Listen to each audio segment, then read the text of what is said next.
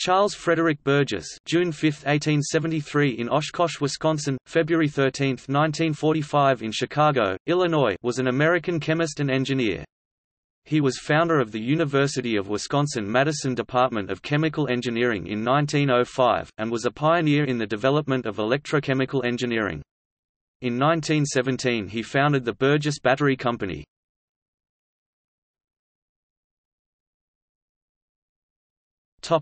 Biography. After graduating from the University of Wisconsin BE 1895, EE 1898, he entered its faculty as instructor and assistant professor of electrical engineering in 1895. Of an inventive turn of mind, he developed several new processes in electrolysis, and in 1904 was made investigator of electrolytic iron alloys for the Carnegie Institute.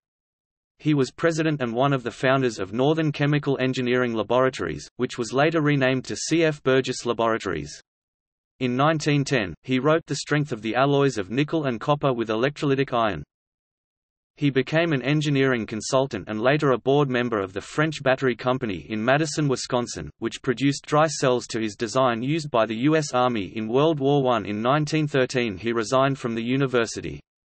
His relationship with the French Battery Company deteriorated, and so in 1917 he founded the Burgess Battery Company, which became an important manufacturer of dry cell batteries for flashlights, radio, and other applications. The Burgess Battery Company eventually became part of Mallory Battery, now known as Duracell. Dissatisfied with taxes in Wisconsin, beginning in 1926 he moved himself and his enterprises out of the state. He went to Florida and Burgess Battery Company went to Freeport, Illinois. Burgess Laboratories was reincorporated under Delaware laws. He was awarded the Aitchison Award by the Electrochemical Society in 1942. Notes